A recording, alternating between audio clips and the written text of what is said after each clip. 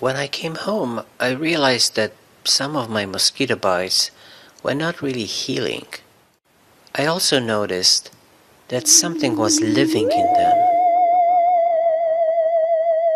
I had the human botfly. Botflies are interesting animals. We get them from mosquitoes, and the mosquitoes get them from a female botfly, who catches a mosquito, lays eggs on it, and then lets it go. When a mosquito bites you, the heat of your body causes the eggs to hatch, and then the tiny larvae drop onto your skin. The easiest way to remove a botfly is to use a suction venom extractor.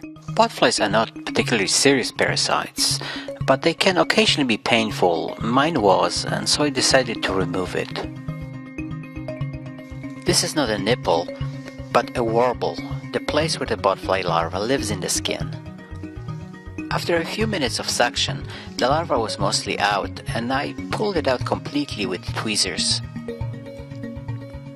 This larva was very tiny, but its body was already covered with spines that make pulling botflies out of the skin so difficult. In any case, the larva is out. End of story.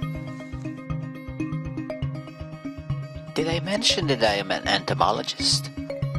Well, I had never seen an adult botfly, and so I decided to let the two remaining larvae in my skin live and mature. Also, I figured that being a male, this was my only chance to produce another living, breathing being out of my flesh and blood.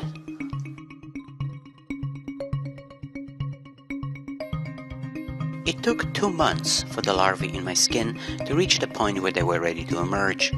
The process took about 40 minutes. It was not particularly painful.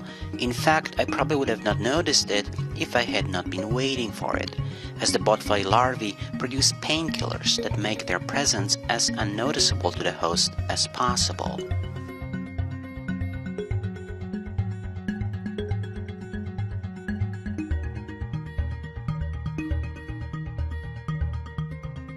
After the larva came out, the hole in the skin healed completely within the next 48 hours. The mature botfly larva is an impressive looking animal, covered with big spines and sporting a pair of large fangs.